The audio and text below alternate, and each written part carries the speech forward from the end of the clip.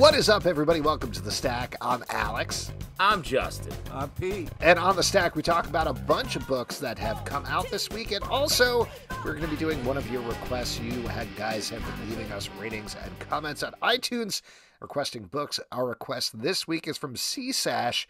It's The Adventure Zone. Here There Be Gerblins.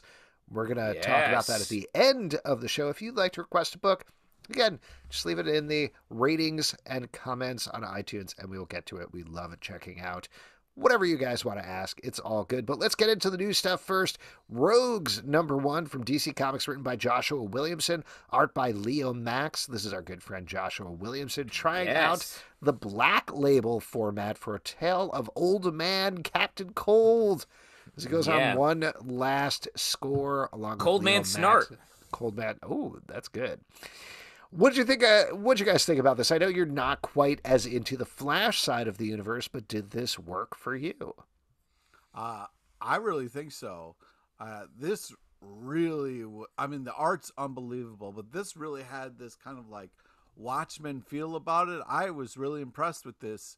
It feels epic. I'm glad that it's on the Black Label and can kind of get as dark as this story feels like it wants to get. I'm very excited about this. This is a fantastic first issue. Yeah, I like that it pushes through a lot of the rogue stuff we've seen before. That like people like Jeff Johns have really sort of built that pyramid in worship of them, and pushes through into like this whole new type of story that I was really excited about. But I really want to highlight the art. It has this sort of almost like classic. Trying to like sort of the wash on it is a little bit old, but it very expressive faces. It feels less superhero-y, sort of a step out of that. Really like it. I'm going to say the art to me, and this is going to sound derisive, but I really don't mean it as such. It's like elevated Mad Magazine. You know what I mean? Wow, okay. Like, it's kind of goofy looking, but a little more polished than that. And it's very fun. I had a good time reading this book. I like this take on the Rogues. There's such sad sacks in this issue that it comes off very fun. And the heist that they're pulling off, without getting into these spoilers, is very fun as well and gets me excited for the second issue. So I think this is a great start, and particularly when a lot of the Black Label stuff does go very dark and very serious, to have something that's a little lighter, a little more fun, I was super into. The fact that it is kind of like older. You know, we've seen like kind of like, you know, old Wolverine or these older things, but this is done in a way that is different and kind of there's a freshness to this. Even though we've kind of seen something like this, it still feels new and fresh, which is impressive.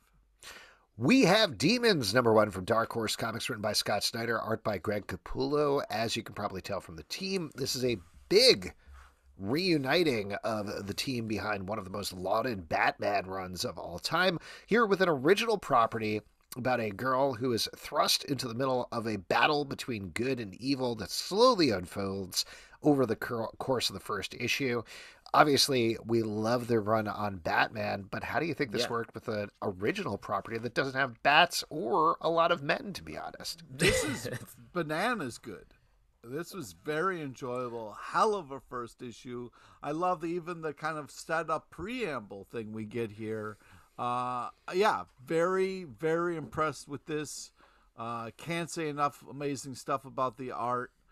This is another unbelievable first issue.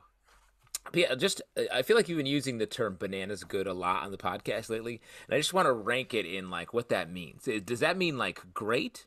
Or is this like a Runts flavor profile where there's bananas, I do love cherries? Runts. I know you love Runts because Runts is a candy. And also the banana flavored Runt is the best flavors. So that's how I knew you were. Banana's good. I mean, it's really excellent. It's a high level tier of. Do you also rate bananas that way? Do you like eat a banana and say this banana is bananas good?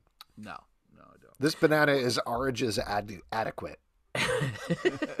Confusing system. Stay away from Pete in the grocery store, and I mean that for a number of reasons.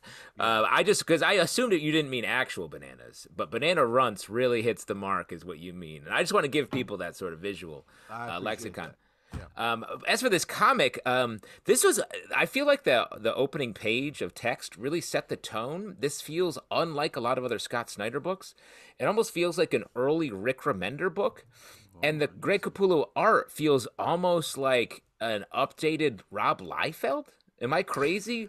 Well, Greg Capullo was a big 90s guy, like 90s, 2000s guy, and this feels like a throwback to that, where it's like, it's something that could have come out the same time as Spawn, and I don't think I would have blinked, you know? Exactly, like, which Greg Capullo worked a lot on. But with the reveal of the Gus character sort of late in the issue, I was like, this is a Rob Liefeld panel. And Pete, you seem to be so rattled you knocked your mic over. What do you think about that? Yeah, I'm just very excited. Well, it's weird. You guys are throwing a lot of very specific things, and I don't want people to, if they have bad kind of like memories of those projects, to not latch onto this, because it's its own thing and very good. You guys are trying to complement it. I just, when you say Reifeld, I'm kind of like, I don't know if you know what I mean, but I think this is extraordinary artwork and is really fun character wise, and even the small details of the weird penis sculptures. I mean, everything is just really well done. Weird highlight, especially covering from P. LePage. I guess I would call this runtastic. Moving on to Wolverine patch number 1 from Marvel, written by Larry Hama, art by Andrea Di Vito. Now, this is, I'm going to just throw it out here, the most important comic book of the week, particularly if you are having issues with your Wolverine. You're going to want to install this Wolverine patch immediately, okay? Okay. Pete, just go ahead and talk about what you liked about this book. All right. First off, the legendary Larry Hama is on this, so this is number 1 for the ages. One of my favorite kind of Wolverines here is Wolverine Patch. We don't, usually we get kind of an adventure in the bar first, but I am just excited and blown away. This is just like my inner geek child losing its mind. The fact that we're getting Patch Wolverine right now, written by Larry Hama, is just unfucking believable, and it delivers. This is fantastic. What a week for comics. What a time to be alive. Would you consider, I mean, first off, let me just say, this is a Pete stack. There's so many books in this stack that I feel like the Ghost Cage yet. Yeah, well, I haven't gotten to Ghost Cage. There's like 3 other books in here. Venom, amongst them, I'm like, geez, where Pete's taking the wheel here. But for this patch, would you consider this more of like a nicotine patch or like a Weeblos patch? Oh, come on, man. I mean, this is a Zeppelin all the way across your fucking jean jacket patch, bro. This is fucking real deal. All across the back. Yeah.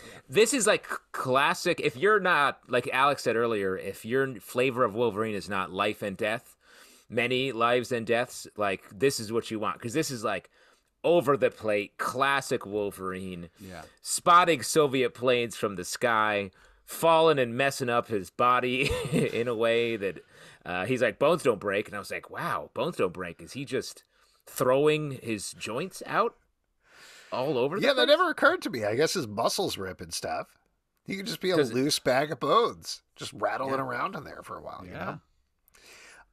Reading this book, do you think some of his cartilage? You think some of his cartilage is coated in adamantium? They slipped a little bit when they were coating his bones, and got like a little bit of his ligaments. What the fuck is your problem, guys? Does he? I'm not familiar with this Wolverine character. Oh my God. What about his teeth? Asking for a friend. I read this book and I was like, who is this book for? And then I thought a minute later, oh, for Pete. Yeah. So there you go. Ghost Cage. You guys you're not having a great time with this? This is. Yeah, it's good. It's fine. Here's the thing. This is a good job from the writing and art team, exactly what I'd expect from this book, so they delivered on that. But I feel like comics have moved on, and I'm okay with it. Okay, but you can't just go back to a place and be like, hey, remember this? We're doing that. Clearly, some people need to, and I'm not saying that derisively, a word that I used before. Careful. Careful. Not me. Yeah. Always forward, I say. Always forward. Yeah, like I sometimes go back and ride my bicycle with training wheels on it. Just to get feel for it again. It's fun. Exactly. Just be like, I remember this. I'm perfectly safe. Ghost Cage, #1 from Image Comics, written by Nick Dragotta and Caleb Goellner, art by Nick Dragotta. This is the artist of East of West doing a wild anime manga style story about a being robot, not totally clear, that's thrust inside a massive facility, has to fight his way to the top. Again, Pete, you love this one. Talk about what you liked about this. Yeah, this is just really you were about to say it. You were going to say Banana's good, and then you stopped yourself. No, I was not. No, I was Banana's good. No, this is just like plantain's good. Fun, over the top kind of anime, like characters, action. The black and white is great. It's got such a cool feel and tone. It's very imaginative. It's very like fuck you, big corporations. This is great. This is very cool, and like you can kind of relate to the character who's kind of thrust in here as the IT tech support, and it's just super tripped out in all the right ways. This is just absolutely fantastic. I mean, this is just quality art and comics meeting in this wonderful place, and wow, this is good. I'm a big fan of East of West, the comic that Nick Dragotta drew, that Jonathan Hickman wrote. And so this was fun. It's a very similar art style, which was cool. But it's also different. It's also different. It's much less dense, I feel like. It's a little bit more like, here these characters go. You don't quite know what's happening for some of it, but you know that your main character and is fighting a bunch of different people that are expertly drawn. I feel like the little floating ghosts remind me of Clippy from Microsoft Word. Oh, how dare you, man. That ghost was not as annoying as Clippy is. Clippy is an icon. Clippy's helpful. Yeah. Clippy is not either of those things. Why, he's fixing your words. Yeah. Well, looks like you're trying to write a document, Pete. Go fuck yourself, Clippy. I thought this book was really good. Spelling mistake, Pete. Try again. This document's Banana's good. Diarrhea is a hard word to spell. You want me to just drop it in? No. Let Clippy help you. Ghost Cage is really good. This is a creative, fun comic book that is pretty much nonstop fights.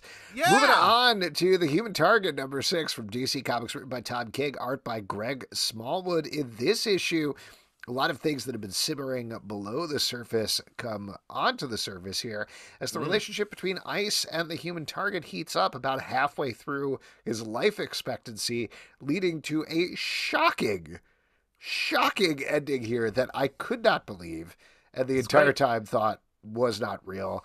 Maybe we'll get into spoilers, so if you don't want to know, don't listen. But what do you guys think about this one? Well, here's what I will non-spoilery talk about it. First off, this is one of the best books on the stands. It's beautifully drawn. It's just a great sort of crime story. The romance between the Human Target and Ice is so great. It's dangerous. It's sexy. It's exciting. I love it. And then the death happens. The murder happens here. And what I love about it is it raises the stake for the whole story. Reading the story up until this point, you're like, oh, he's going to find his way out of this. He's going to survive this poison. Because, of course he is. He's the hero. But with this death, I think we've deviated from continuity. And it makes it like, oh, wait, he might not make it out of here alive. And it just raises the stakes on the whole story in such an awesome way. Pete? Yeah, I think it continues to be amazing. The art's unbelievable. I mean, I was very excited about what happened and how it went down. I've wanted to do that to that character for a long time, so I thought it was really badass and a great example of what fun you can have with a Black Label type comic. This is really good stuff. Definitely check it out. Next up, Count Crowley, #1 from Dark Horse Comics, written by David Dastmalchian, art by Lukas Ketner. This is, I believe, picking up on a previous comic that David Dastmalchian did. I believe we talked about on the show, if I remember correctly, about a old-timey horror show host who ends up fighting evil in his spare time. Here, I believe his granddaughter is picking up on it and also fighting evil and trying to stop vampires and werewolves and other things. So it's a little bit goofy. It's a little bit intense. What do you guys think about this first issue? Yeah, we kind of get a Tales from the Crypt kind of intro thing. That's a lot of fun. This is unbelievable art. Really badass. Love all the kind of fighting and action. This was great. I love this. This was a great package. This reminds me of like a lost 90s show that would air on like CBS After Dark. Was that what it was? Or USA Up All Night? Anybody watch Johnny Bago? It sounds vaguely familiar. Anyway, there used to be this sort of block of entertainment that were like... Are you thinking of Silk Stockings? Silk Stockings, I think, was part of this whole oeuvre of programming. Red Shoe Diaries? What the fuck? Not pornography. This is right at the edge. There was like main network television versions of that. Johnny Bago was a guy who caused trouble and drove around in a Winnebago. It's out there. But what I'm saying is, like, this feels like something. Was his name was his name naturally Johnny Bago, or did he take it after the Winnebago?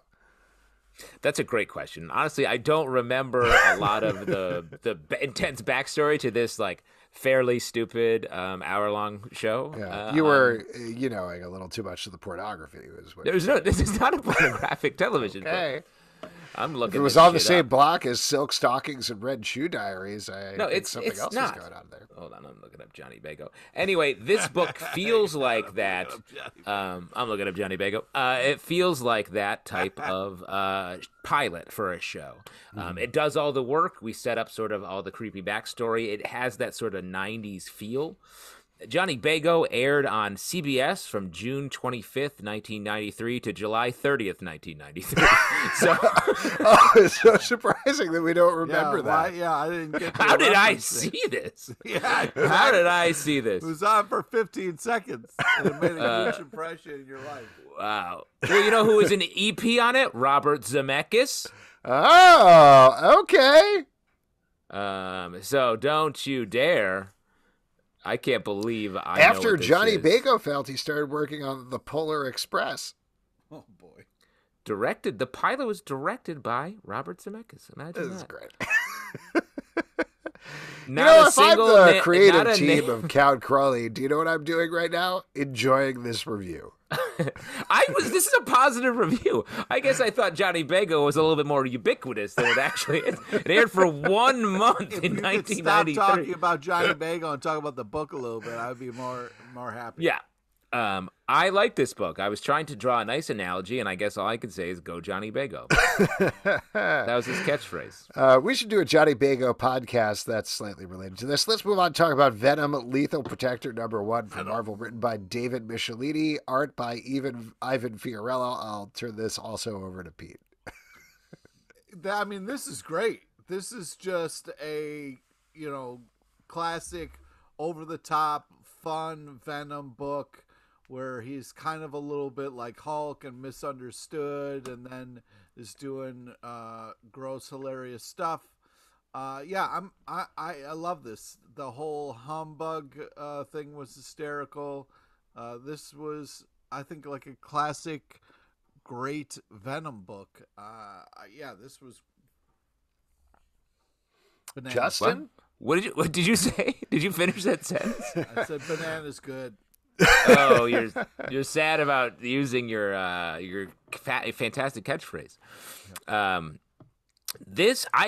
feel like this book came out of the fact that there's a semi-popular Venom movie that is still like airing, that you can maybe watch on a device in your very own home tonight even. And the Venom stories in main Marvel comics are wildly different than anything happening, and this feels like it's much more over the plate for the Venom movies. And they do a good job of making this feel like a classic 90s comic. Yeah. Agreed. Next up, Armorclads #1 from Valiant, written by J.J. O'Connor and Brian Buccellato, art by Manuel Garcia. This takes place in the far space of the Valiant universe as a bunch of miners fight a alien infestation. Might remind you a little bit of a movie that I'm thinking of called... Could be 2 movies. Yeah. Could be a bunch of movies. Alien. Starship Troopers. Oh, Starship Troopers, also that. But yeah, that's going on there. I'll tell you what, though, big thing for me off of this book was like, oh yeah, Valiant. I forgot about that.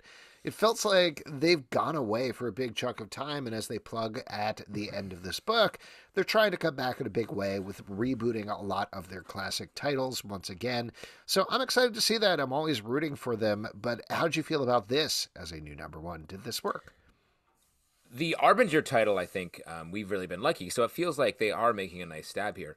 This one does feel it feels far away from the rest of the Valiant universe. It's sort of like carving out something totally new, which is fine. But I guess I got a little caught up in the references that we were making about Alien and Starship Troopers. It felt like a real homage combination of those two movies. Yeah, I mean, I like the kind of this kind of classic story setup here. It's a great #1 as far as like kind of we understand what's going on, kind of waiting for kind of things to get kind of bigger and but as far as like #1 goes, it's setting up this world, getting you excited for what's to come. I think it does a good job. Can I throw out a really, really stupid comment to you guys? So, as usual, yes. Here we go. So, everybody in this comic book, we're introduced to a bunch of different characters. They all have the same armor, which logically makes sense. There would be no reason for everybody to have different armor if they're all working as miners. But there's something very simple about like, oh, that's Sam. He has the drill. And this is Jessica, and she has the saw, that I felt like was kind of missing here in this book, just in terms of differentiating the characters. So that's Alex. He has the podcasting equipment. Exactly. That's Pete. He just has bumper stickers on his bare skin. And covered in bananas, just standing on a pile of bananas. So I was missing that a little bit, but otherwise I thought the art was solid. It was good. I am curious to see the Archer and Armstrong book that's coming out and other things, so hopefully Valiant's making it back. Action Comics number 1041 from DC Comics, written by Phillip Kennedy Johnson, Shawn Aldridge, art by Dale Eaglesham and Will Conrad, and Adrian Melo. This is showing what's been going on with Midnighter while everybody else has been imprisoned on Mongol's war world. And in the backup story, we got Martian Manhunter fighting, I think, the Court of Owls, but maybe it's not the Court of Owls. It's just some people wearing very similar masks. Yeah. So that stuff is going on. First of all, Dale Eaglesham on this sort of book, killer. Love it. Yeah. So good. Yeah. I think this issue really affirms what a great choice Midnighter is to be the sort of other hero. I feel like it could have very easily have been Batman, and Midnighter is such a more interesting choice and a better fit here. I love the backup cover of all the 4 Supermen from the Death of Superman, and sort of the way that spins into the legend building and discussion that these characters are having on the war world. This is intense. I love this. I kind of like this whole war world thing. I love the kind of reveal of Superman in this issue, and then Midnighter kind of being like blue. Like I just think this is really badass and very enjoyable. And Phillip Kennedy Johnson is killing it right now with this. And the backup kind of reminds me of that. Oh my God, why am I blanking? Al Ewing kind of Hulk run, kind of gruesomeness a little bit. Tight package. All right, next up, Stranger Things Kamchatka, #1 from Dark Horse Comics, written by Michael Morsi, art by Todor Hristov. This is not teeing up what's been going on with Hopper in Russia, but it is showing a little bit of the world in Russia and the lab out there, tying into the world of Stranger Things. Here, a scientist is presented with a Demogorgon, seems to refuse to work with the Demogorgon to help Russia bring through perhaps more of them, and 2 kids get worked in. I know we've talked around a lot of these Stranger Things books. I think this is one of the best ones, and I think, honestly, this almost did a better job of fleshing out the mythology of the world of Stranger Things than the show Stranger Things does. What? I felt the same way. Like, reading this, I was like, yes, this is the kind of book that I want to see building out the Stranger Things universe, as opposed to other side quests with the kids that we know sort of aren't going to play into the series. This book, I'm like, yes, this is actually deepening some of the story, creating a new set of characters that are having their own battle against the Demogorgon. Like, I really like this. Good art, and I'm so glad they didn't go into any Russian backstory for what's his name, the cop. I I agree with you guys that this is an amazing book. I'm not going to say something like it's better than Stranger Things, but like, I had that would be crazy. I had such a blast with this, and I felt like they did such a great job of setting up the world, explaining what's going on, and like it really, we got a lot in this issue, and I felt like I understood what was going on, even though it was so intense. Yeah, the art's fantastic. This is some great storytelling. A must pick up if you love Stranger Things. This is cool. This is Banana Waffles good. Banana Waffles good. Yeah. Detective Comics number 1058 from DC Comics, written by Mariko Tamaki and Matthew Rosenberg, art by Aman K. Hulpen and Fernando Blanco. In the front story, we are wrapping up the tale of a attacked Arkham Tower and kicking things off into the next phase, as well as teeing up the next mystery that Batman is going to follow in the title. And the backstory is wrapping up the story of this kid who has grown up throughout the entire history of Gotham in an absolutely tragic manner. I think we've been loving both of these stories. What did we think about the final chapters? This is just unbelievable. I mean, the backup story almost became better than the main story, but the main story was just so good. You want to talk about a total package. This is unbelievable. This has been such a great ride.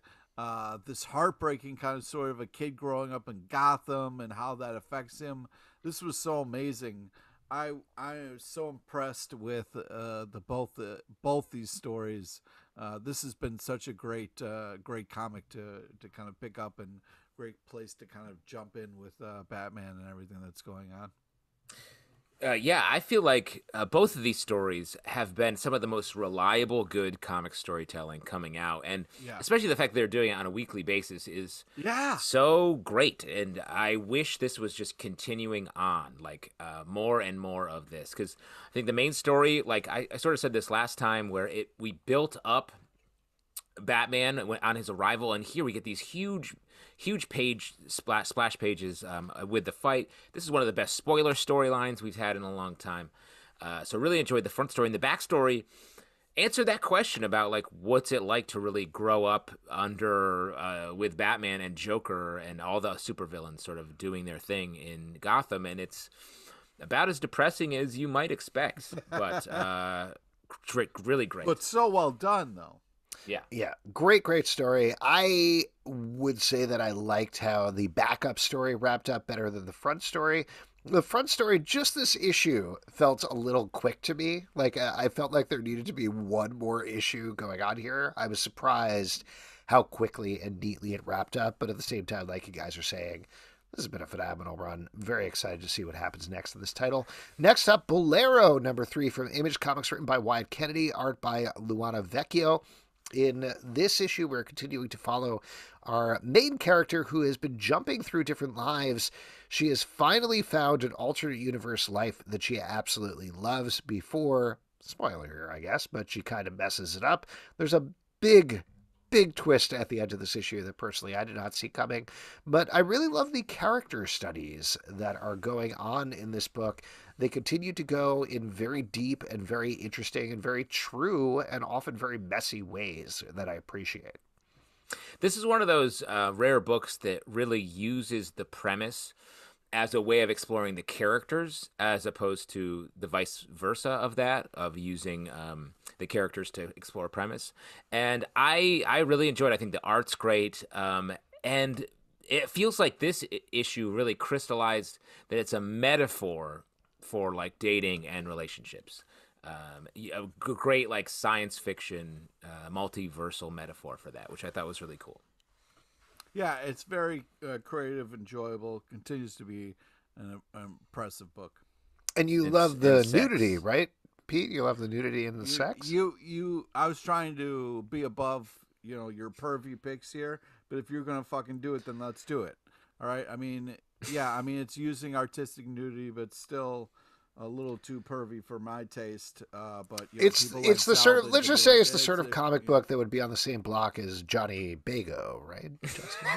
Johnny Bago is not. It's a comedy. Robert Zemeckis, Mr. Clean. I mean, you're the one who said it was paired with silk stockings, but whatever. I did.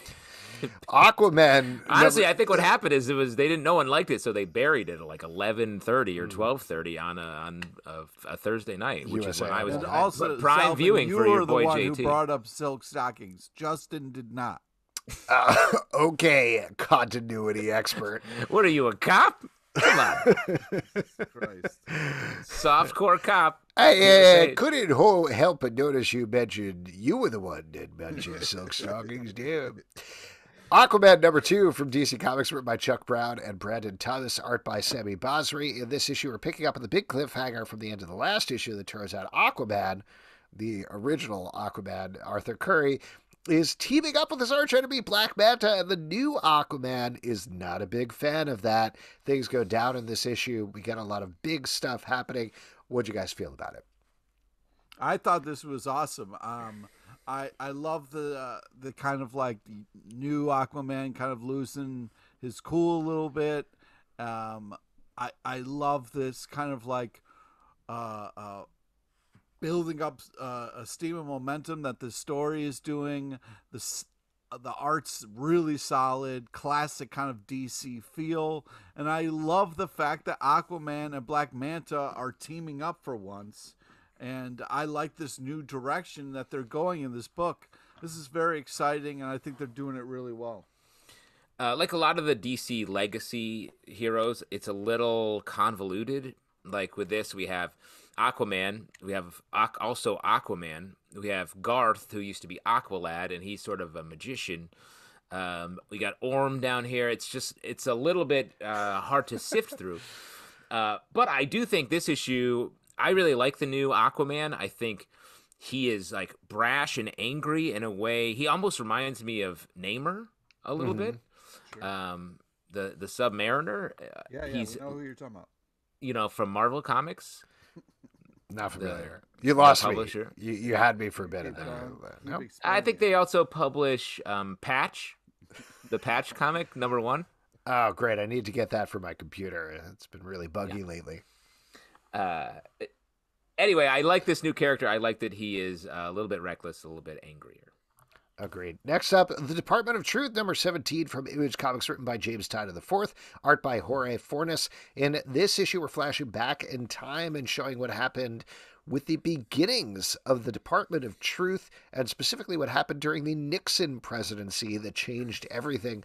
I'll tell you what, this was my favorite issue of the Department of Truth in a good long while, and I think that's down to not just Jorge Fornes' incredible art in this issue, but also James Tynion writing towards Jorge Fornes' art and the spareness of it that I thought was awesome. Loved it. Well, what's interesting is like we're 17 issues deep, and then we're finally kind of getting the explanation of the Department of Truth and what's going on. I feel like if we would have had this maybe a little, the writing on this is phenomenal, and this is such a creative book. But like just somebody sitting down and kind of explaining this a little bit really felt great. And it was like, I don't know, I wanted it a little sooner. But yeah, this continues to be such a creative, fantastic book.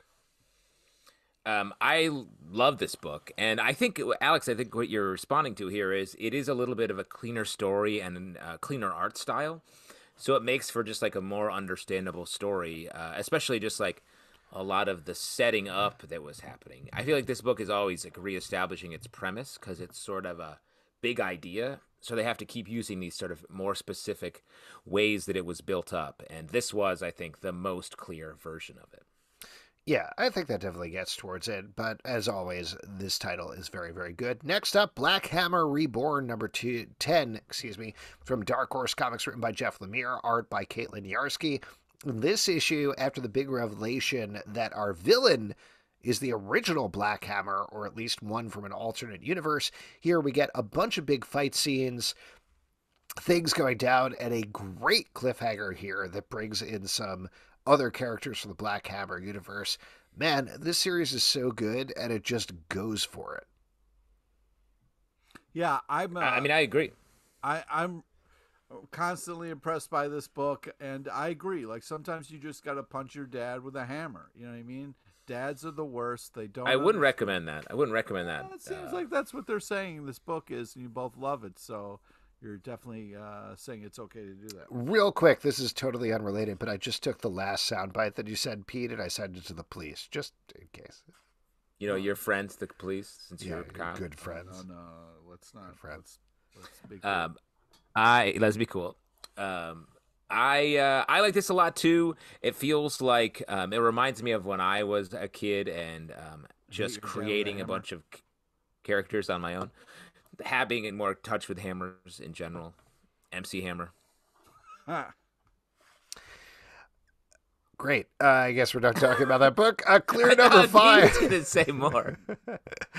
Clear number 5 from Comixology Originals, written once again by Scott Snyder, art by Francis Manapul. This guy's out there. This takes place in a world that's been taken over, as far as I understand it, by some sort of virtual reality utopia. Of course, it's not all that it's cracked up to be. The real hero of this book for me is Francis Manapul's art, which is absolutely gorgeous. Love the stuff. Just love looking at it throughout as the various characters walk through these landscapes. What about you guys? Yeah, I agree with you. This story has been it feels like it's one of those stories that's constantly explaining itself again, like what a veil is, what it does, why one veil is bad for most people, but many veils is good, or the plan is like switching the sort of expectation there. But I do like the world that's been built here, especially because of the art, like you said. I mean, the art is absolutely gorgeous, so great. But we shouldn't take away from Scott's writing. This is such a creative, cool world. Loved the kind of different ways that we kind of saw this character, like as a spider in different kind of panels and through different shots that bled into different panels. It's just such creative, amazing stuff. As far as like, we read a lot of comics, but the way this was kind of like all just set up and unfolds, it's such a great kind of example of how you can kind of lead with story and we will follow. It's so weird and different and cool. I was very impressed with it. My bad. Number 5. That's yes. That's the name of the comic book from Ahoy Comics. My mistake. I've been waiting for that apology for a long time. Written by Mark Russell and Bryce Ingham, art by Peter Krause and Joe Orsak. Now, this book is a satirical look at superhero comics, and in this issue, the chandelier finally makes good on the tease from the first issue, where he was sent a salad shooter. I believe it's a salad shooter, right? Yeah, by his arch enemy. We get the reveal of why that was sent in this issue. But this is just so much fun, so goofy. Mark Russell is so good with the satire. Peter Krause's art is great. I just had a blast reading this book. I'm sad it's over, but it was such a fun 5 issues. What did you guys think? Also, the really fun backup stuff with all the old kind of like Order the Toy kind of stuff, the magic hole, send $1 to anywhere but here toys. I just like really hilarious, very creative. The Dying Inside book. I just it's worth it alone just for the fun kind of cool stuff in the back. But the comic is very creative, unbelievably done. It's a fantastic package. I feel like Ahoy Comics does a great job of really fleshing out their worlds and like building in all this extra back matter that is really interesting and helps to really make it feel like you're getting so much for what you're paying for. And as for the main story, like, I like this as well, and I actually thought it is great satire, great comedy, but it's also like a good scam. The chandelier got duped. It was a great scam. There was a great reveal at the end there. Very fun. Last one we're going to talk about is The Adventure Zone. Here There Be Gerblins from First Second, written by Clint McElroy and Carrie Petch, art by Carrie Petch. This is requested by CSASH, as mentioned on iTunes. Thank you, CSASH, for recommending it. Now, this is based on the podcast by the McElroys. Pretty weird that it wasn't something based on our podcast, but I guess we'll let it slide. That said, this is a classic D&D style adventure that a bunch of folks are going on. What do you guys think about this book? Well, I really thought it was a fun way to kind of break the fourth wall with this kind of DM character doing that. And I thought, like, we've seen a bunch of kind of like, all right, we're going to kind of bring this D&D board game to life, but it's the art's fantastic, and it's quirky and fun enough, so it brings some originality to it. I thought it was enjoyable. Yeah, I feel like the real innovation here is that turning to the dungeon master throughout the book, and being able to and all the comedy, and like, I don't listen to the Adventure Zone, but you still pick up the story, you get the world you're in, but the fun to be had is really turning outward in a Parker Lewis Can't Lose, also a television show from the 90s style way that lets you, or Zach Morris calling timeouts in early seasons of Saved by the Bell. I'm not familiar with the Saved by the Bell thing, but I do know Parker Lewis. That was paired with Red Shoe Diaries, right? We're reviewing next week Red Shoe Diaries #1, written by Alex Zalman, drawn by photos Alex Zalman took. I gotta confess something here, because I think this was good. The art was fun. I agree with you on the DM thing. I think that was a very, very fun device to throw in here. But there's this weird, maybe weird is the wrong word. There is this sub-genre of comic books now that are based on podcasts where people play D&D, and it is just not my thing. Like, I already kind of can't get into, like, there's already a block for me a little bit with D&D, and that's probably where it comes from. But then I probably wouldn't listen to a podcast about D&D, and then to read a comic book about a podcast about D&D is just too many steps removed. This is not a valid criticism, mind you. I'm very well aware of that, because if you already like the podcast, if you already like D&D, I think this is probably perfectly within your wheelhouse, and you're going to have a great time reading this book, and it's going to be super fun. But given that there's there's also a Critical Role. There's at least one other one that I'm not thinking of. Vox Machina is the same thing as Critical Role, right? Oh, is it? I thought it was different. So. Yeah, I don't know. But there's at least one other one as well. Oh, there was the space one as well. The one that Felicia Day is on that I'm blanking the name of. But it is this subgenre, and they feel like kind of shaggy to me is the problem, which, mind you, we have talked about bananas good over the course of our podcast, so it's fine, and I know my criticism holds no water, but that's the main thing that, like, removes me a little bit from this book. But otherwise, for what it is, I think it was very well created. Well, let me say, and what I think it is they're a little winky. They're inherently like, look, we made this for you, the fans. It's not about necessarily reaching out to a larger audience. I'm sure that's partially the goal, but it's really made for people who are already consuming the content on the podcast. So it's very much like, look, we're doing the thing. Hey, look at this other thing that we do that you might not notice, but it's sort of an Easter egg. It's like if we had a comic and we talked about Johnny Bago a bunch, people would be like, a new reader or a new listener would be like, what the fuck are these guys talking about? Yeah. But the true fans would be like, they're doing the Johnny Bago thing. Exactly. Classic Johnny Bago bit. My main impression, and I'll throw that out here, this is just, if anybody else does read this and are like, I don't quite get this isn't quite for me.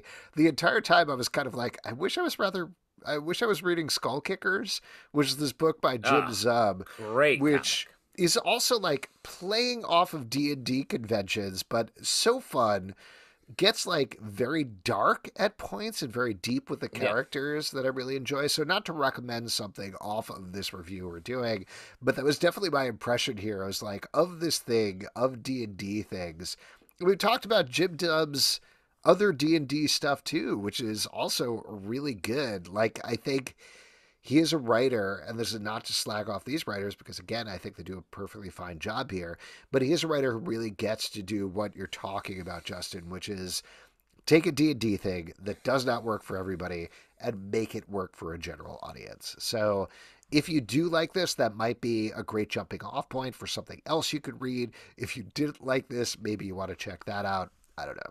But while we're talking about criticism, I think it's important to talk about, like, you know, if we do get someone writing into iTunes and they recommend something we don't want to read, do we still have to read that? You know what I mean? And it's just the answer is yes. Yes. Like, the answer just as clearly yes. Yes. Totally unrelated. Next week on the podcast, we'll be reviewing Spider-Man Rain, which was another Spider-Man Rain. Spider-Man Rain. Don't Rain. read it if we don't. You know what I mean? Like maybe Spider-Rain. Spider-Rain. If we I checked the weather forecast. I checked the weather forecast, and next week is calling for rain, Pete. I don't want to read it again. It's a really nice tie-in to the fact that we're literally going to have a spider rain here on the East Coast. So there you go. Yeah, it's true. It's a great point, Alex. We're tying in. It's topical. It's topical comic news. Topical comic news. Just because somebody says something nice, which is very appreciated, doesn't mean that we then have to revisit something for our. Here's the thing: we're like genies. Somebody says something nice on iTunes, we're trapped, man. We're trapped. Exactly. How about this, Pete? Why don't we just record your review now? You can say it's bananas good, and the art was the tight package. I'm not going to say and Justin, that you can say it reminds you of Johnny Bingo. Well, we got plenty of that. I think I said that for every comic this week. C-Sash, really, thank you for recommending this comic. We appreciate it. Sorry if we went far afield. And again, if any of you want to recommend a comic, just drop a ratings and a comment over on iTunes. If you'd like to support this podcast, patreon.com/comicbookclub. Also, we do a live show every Tuesday night at 7 p.m. to Crowdcast and YouTube. Come hang out. We would love to chat with you about comic books. iTunes, Android, Spotify, Stitcher, or the app of your choice to subscribe, listen, and follow the show at Comic Book Live on Twitter, comicbookclublive.com for this podcast and more. Until next time, we'll see you at the comic book shop. Go, Johnny Bingo!